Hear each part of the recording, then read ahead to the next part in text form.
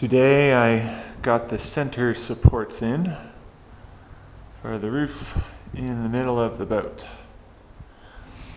I might put some supports in the back, but I'm not sure. They don't need it as much as the middle of the boat does. Right now I'm welding in what I'll call a splash guard. Maybe it's called combing. It's basically just a 1/2 inch up from the surface so that if water runs this way, it'll at least have some metal to splash off of instead of a wood sandwich with silicone. So one of the things I've needed to do is push up on the metal here so that it will meet the 1/2 inch of metal on top. And previously I've had a lot of trouble keeping the jack in place. I've even gone so far as to weld it to the floor. But I discovered a trick that I'd like to share. So here the post is pushing up on this piece and it goes down to the jack, and then this post is blocking the jack from moving because it presses against here. So now I don't have to weld the jack to the floor in order to get the pressure on here to remain focused. I used a grinder with a cutting wheel to cut up the 1/2 inch by 1/8 inch stock, and I'm tack welding it on. This will go up at the top actually.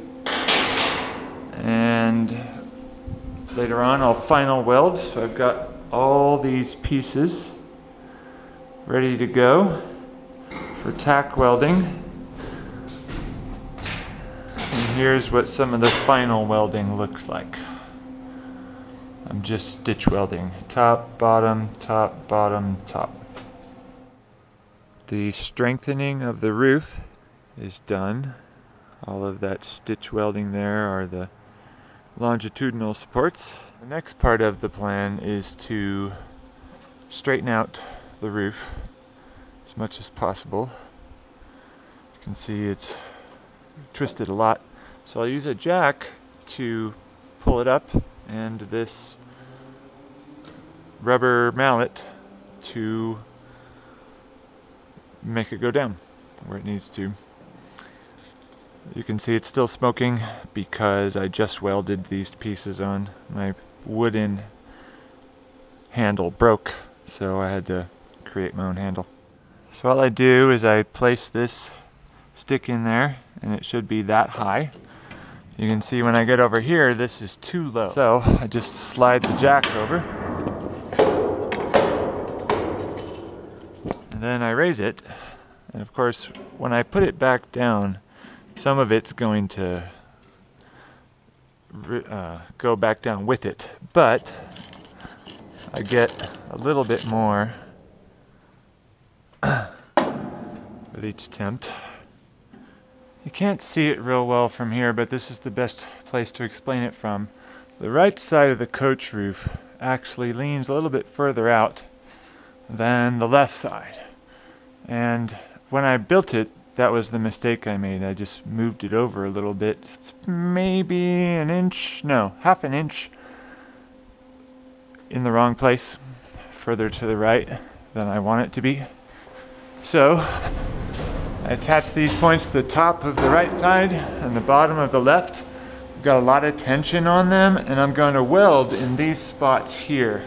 I haven't welded those portions yet, and I'm hoping that the heat that I apply to this portion of the roof or the wall will cause it to permanently move in just 1/2 inch. That's all I need.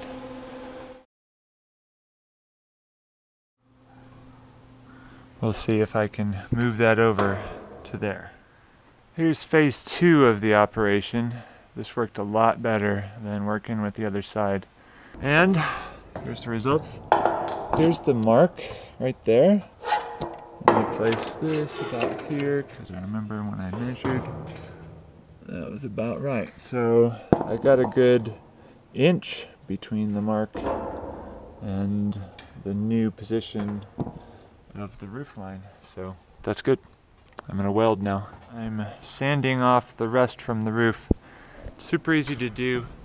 Just a grinder with this sandpaper attachment. Also, I welded on a water stopper. I don't know if you call that combing or not.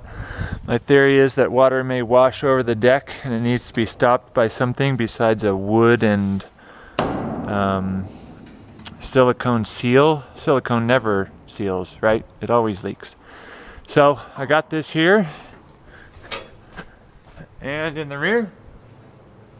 And you can also see I've got a couple of poles here. They're not meant to be very strong sideways, but up and down they'll provide enough support to give it some extra strength.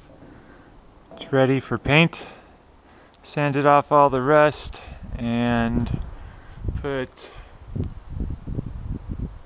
paint thinner on it to clean it off. I'll use this Rust-Oleum primer.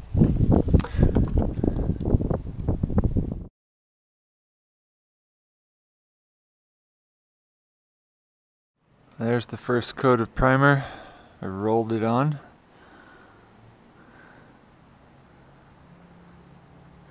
Definitely needs one more coat.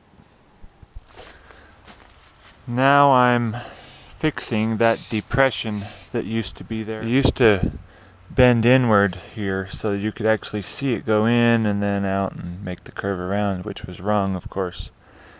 Now it's looking a lot better, and I've pulled it by attaching it to this tree, and on the other side I had to also attach the boat to a tree so that it wouldn't just slide sideways when I pulled on it. It's pretty easy overall, and that's how wide the cap is. And I'm going to insert some metal in there, and then I'll have to pull out on this portion as well to make it just right. I'm going to be cutting up ballasts now. Each section is going to be 11.5 inches long because the sections in my keel will be 12 inches in between. So these will fit in there, and I'll probably fill it with concrete or something else to hold all this in place.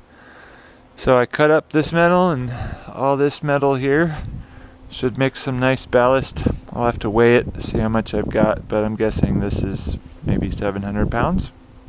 It's a start. This is the end of day 68. It took me a full day to raise the boat 1 foot off the ground. And I'm starting to weld the undersides. There's 5 seams that I have to do.